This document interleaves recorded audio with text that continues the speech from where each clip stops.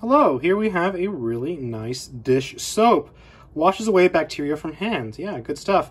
Palmolive Soft Touch, almond milk, and blueberry scent. So I have been doing the dishes here by hand because I don't have a dishwasher here where I am.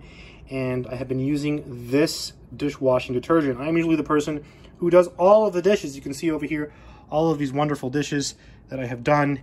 And I have done those repeatedly, right? I've been doing dishes a lot lately. Because again, I'm the dishwasher, and this stuff is good. And the reason I say it's good is for two reasons. One, it works well. It's cleaning the dishes. Things are looking clean. Let me just show you a glass here that I washed earlier. Look at that, crystal clean. Really nice, right? Really, really, really nice. So things are coming out clean.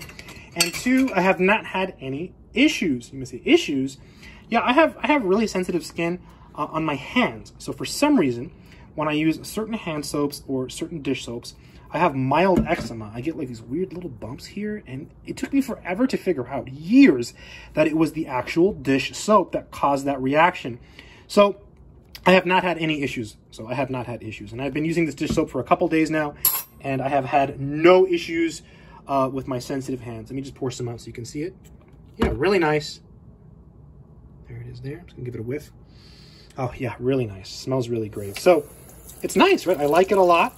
I have not had any issues with my sensitivities on my hands. It's cleaning the dishes well. Now, last night we did have some meats. We made burritos, and we had a lot of ground meat.